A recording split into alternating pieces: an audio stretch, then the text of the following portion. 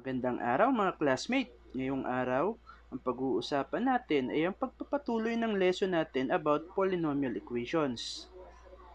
Sa araling ito, aalamin natin paano kinukuha ang roots ng polynomial equations. So ano nga ba ang roots ng polynomial equation?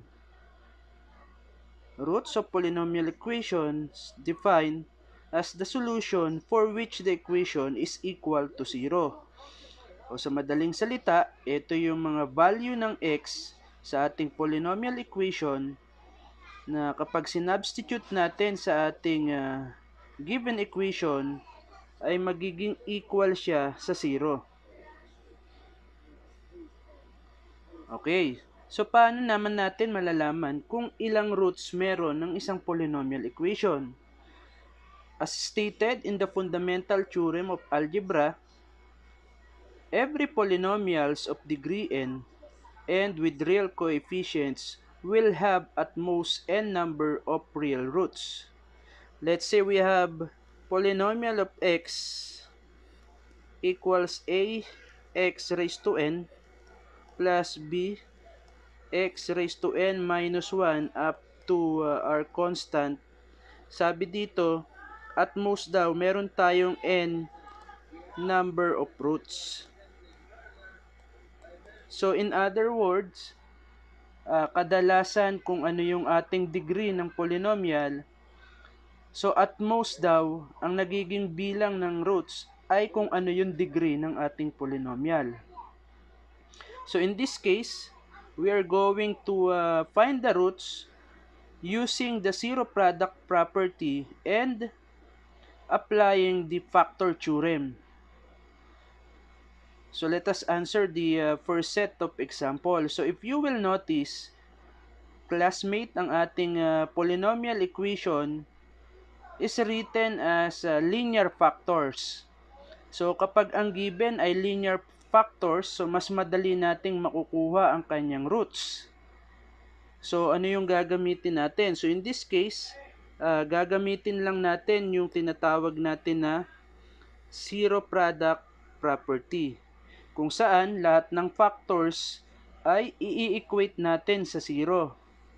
Okay, so let's start. So let's say we have x plus 1 as one of the factor of the polynomial. So equate natin sa 0, kaya tinawag siya na zero product property. And then from this point, pwede na nating i-apply yung addition property of equality, kung saan mag-a-add tayo ng opposite ng constant sa both side ng equation, so para ito ay makancel. So matitira sa left is x, 0 plus negative 1 is negative 1. So ito yung isa sa root ng equation. Another one, so we have x minus 2. Again, equate natin sa 0. So we all know, when we apply the addition property of equality, so isa sa root natin ay x equal positive 2. So for the last one, so when we equate x plus 3 to 0, so it will give us a value of x as negative 3. So the roots of the given polynomial equation written in linear factors are negative 1, positive 2, and negative 3.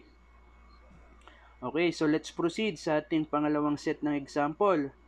So same step sa ginawa natin dun sa nauna. Equate natin yung x minus 3 sa 0, and then apply addition property of equality. So this one will result to positive 3. So ito yung isa sa ating roots. Then sa pangalawa, same pa rin.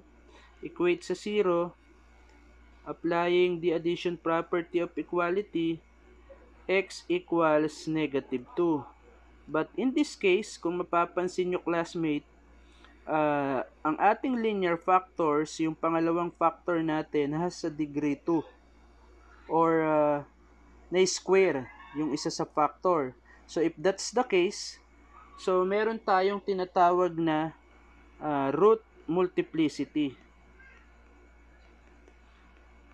So meaning to say, yung ating negative 2 has multiplicity of 2.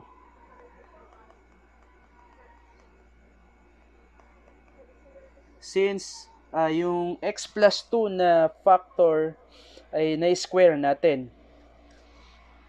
So the roots are positive 3, negative 2, with a multiplicity of 2. Okay, so that's it.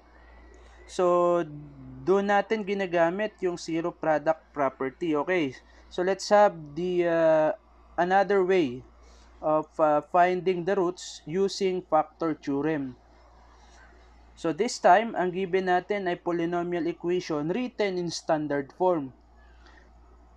Okay, so gamit yung factor theorem, so ang unang step natin is to list down all the possible factors of 30. So we have 1 and 30.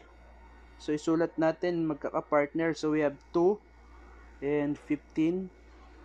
Then 3, 10, and 5 and 6.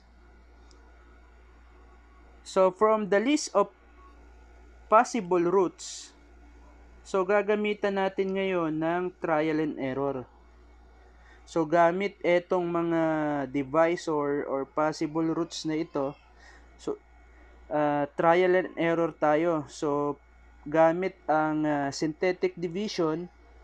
So we all know na kapag ang naging remainder is 0, so ibig sabihin yung ginamit natin na divisor ay isa sa root ng polynomial equation. So by the way, ang ating given na polynomial equation is degree 3. So ibig sabihin, at most ang bilang ng kanyang roots ay 3 rin. Okay, so subukan natin yung 1. So by trial and error, using synthetic division, so let us list down all the numerical coefficient ng ating polynomial equation and then perform synthetic division. So this is 1 times 1 is 1. Then add natin, this is negative 3 times uli sa 1, negative 3. So negative 14. So in this case, pwede na nating hindi ituloy kasi alam natin na hindi magiging 0 ang kanyang remainder. Okay, subukan natin ang positive 2. So again, 1 times 2. So when we add negative 2, so negative 2 times 2 is negative 4. So kapag in-add natin, this is negative 15. 2 times negative 15 is negative 30. So kapag in-add natin, remainder is 0. So in this case, so isa sa ating roots ay positive 2.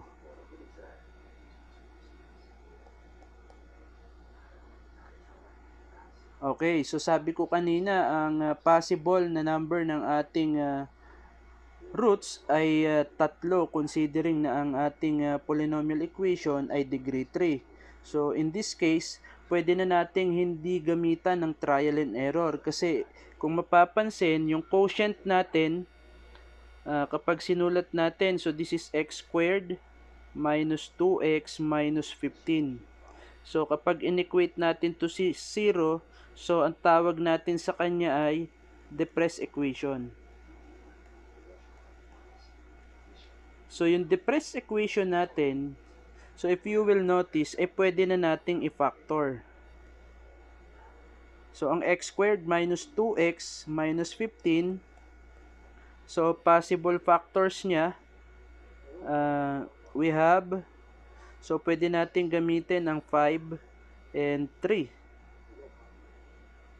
Kasi when we multiply 3 and 5, so the answer is 15. But dapat kapag ito ay pinag-add natin, ang sagot ay negative 2. So pwede nating gamitin as ito ang negative, ito ang positive. So positive 3 times negative 15 is positive 3 times negative 5, negative 15. So, 3 plus negative 5 is negative 2. So, ibig sabihin, tama yung ating factors.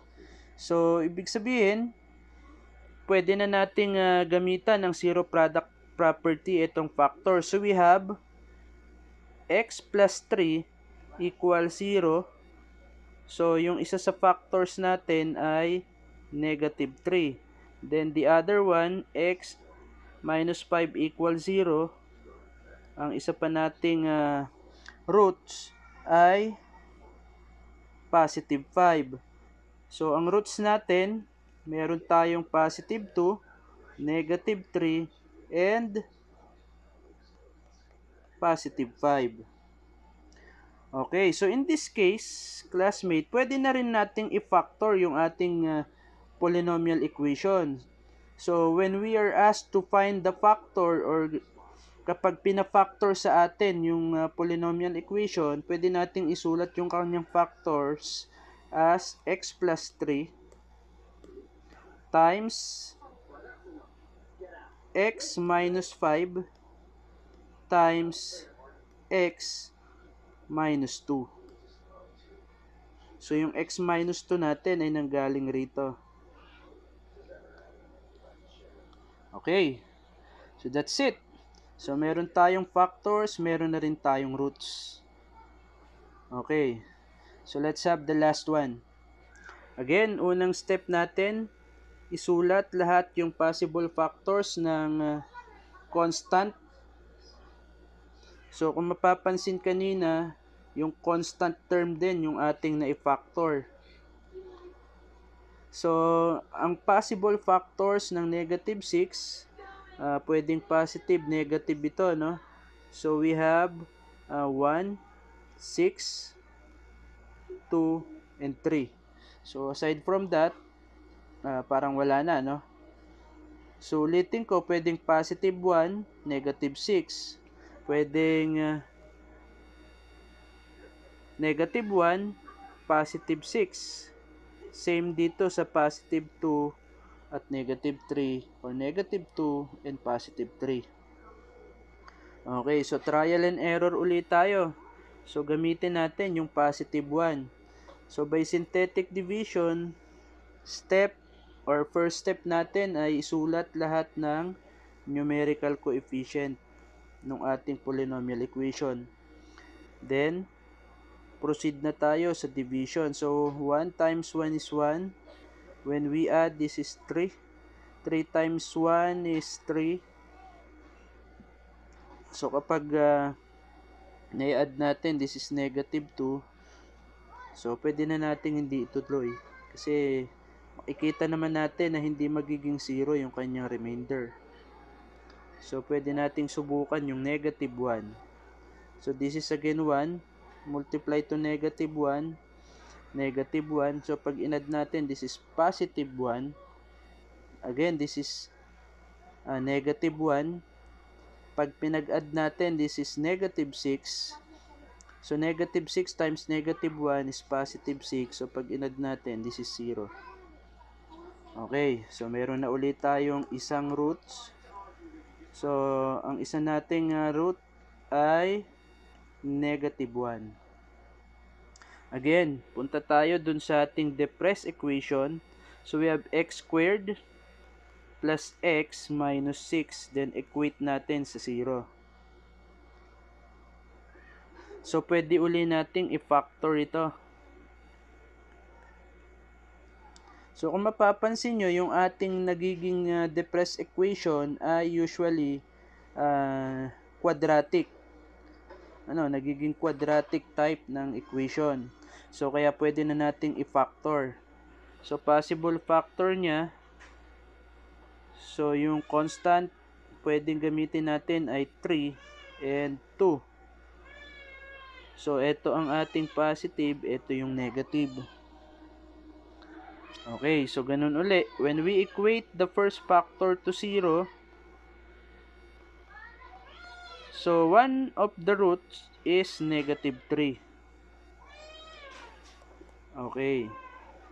And then, same with x minus 2 when we equate to 0.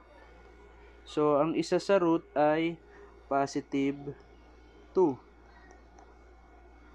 Okay, so again, pwede na nating i-identify yung factors. So, we now have the factors of the given polynomial equations are x plus 3, x minus 2, and x plus 1. So, yun ay nanggaling na uli dito. Okay. So, that's it. So, I hope you learn a lot from today's lesson and feel free to share sa ating classmate o sa iba pa para mas marami pa tayong matulungan. Until next time,